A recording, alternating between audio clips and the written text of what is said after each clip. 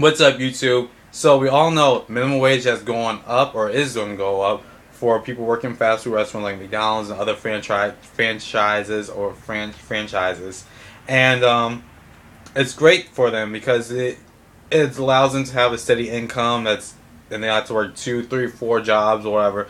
But what people fail to see are the downsides of this, spike in minimum wage. We do not need any more minimum wage jobs. We need job creation that will lead to working wage or living wages. You're making $45,000 a year. You're making $50,000 a year.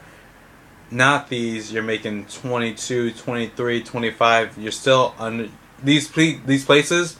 At the end of the day, you're not gonna get a stable job. You're not gonna get the chance of you keeping your job are slim to none. They're gonna have high rotation, in and out, in and out, in and out.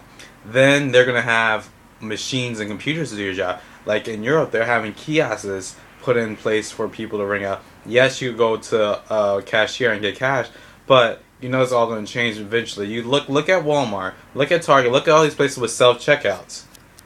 Once before you had cashiers, now you have people doing it on their own. Why do I need to pay 4 people to do this when I could have 4 machines there running no breaks, no nothing, no complaints, no paychecks to give to them. All you just gotta do is have one person manning the whole thing.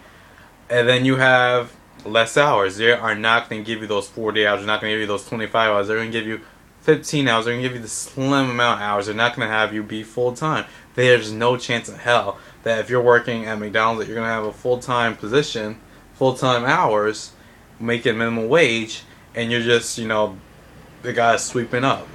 So, again, we need more working wage jobs and less minimum wage jobs. This is Russell. Aaron Russell, tell me what you guys think about this. Do you guys think that this working wage is going to be a good look for people, or do you think this $50 an hour? And also, a lot of people on say it's like divide and conquer. People who make $50 an hour right now are going to be upset at people who make $50 an hour that are, doing fry cook stuff as opposed to being a medic or whatever. So there's also that thing going on too, where at the end of the day, you guys are still making just $15 an hour, just making people feel as though they're higher than someone else.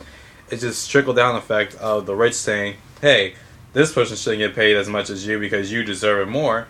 And so it makes me not want to see that person get paid as much, and it makes me see that person not going to get paid as much. So we are all on different pages, on different pages in the same book. We always want to make money. This is Russell Ambrose. Subscribe to the show.